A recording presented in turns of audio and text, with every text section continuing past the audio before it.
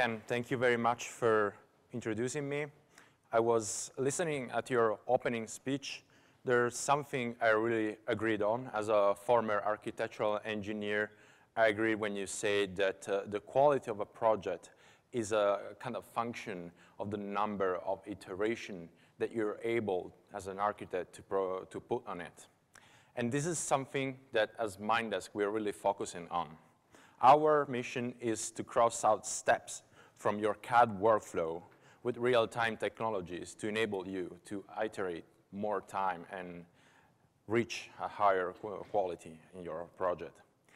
So, as you probably know, as an architect, you face a number of challenges, including delivering great-looking material for your design review, whether you're with your partner, with your clients, or just with teammates. And of course, while doing so, you have to solve complex projects and problems. And to get there, you need to prepare. You need to prepare your 3D asset, your render, your videos. And this process sometimes, actually quite often, is painful. It's painful because the source of your material, the CAD software, whether it is SolidWorks, Rhino, Grasshopper, or other BIM software, and the output are very far from each other. In between, there is a process of elaboration, conversion, and other steps that are, of course, time-consuming, they are not in sync, and they are one way.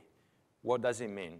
That every time you need to iterate or change anything from your project, you need to go all over again until the end, which means this is a recurring work on your pipeline.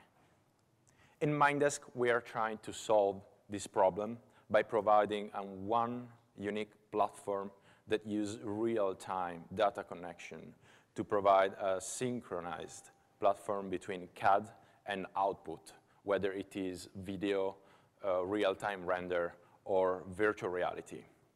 Does it sound too good to be true? So let's see in action. In this case, we see how you can use Mindesk to jump directly from Rhinoceros into virtual reality modeling and use the controller as a 3D mouse to create shapes. And you cannot collaborate with someone else from the desktop on the same project. An Italian designer created the first organic chair 100% in VR and then jumped directly in production with the data he shaped in VR. Another shape builder is using VR to assess the body design and sketch new parts directly on the Rhino model, because Mindesk, again, is able to solve the connection in real time between CAD and virtual reality. And recently, we brought this platform with Unreal, where you're able to see a real photorealistic picture of your CAD software, assign material, do 3D modeling, and see the real life version of it, simulate lighting. And the material you assign to geometry sticks to the geometry, so when you change the geometry, everything is coherent. This happens thanks to the one-click live link that in seconds allows you to bring your model in VR or Unreal.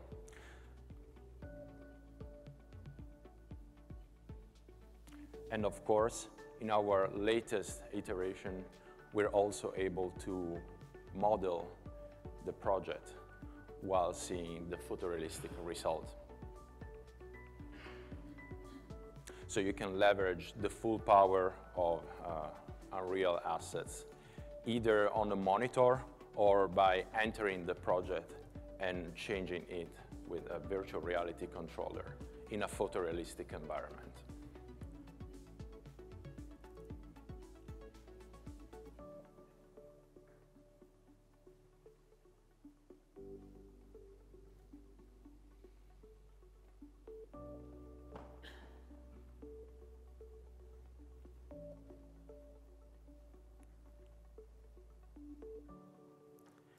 All these have been made possible thanks to our amazing partners that are putting their trust in Mindesk, including HP, Vivex, and Epic Games. And last but not least, the VR group, which I would like to call on stage. Thank you, Helmut. Great. Thank you so much.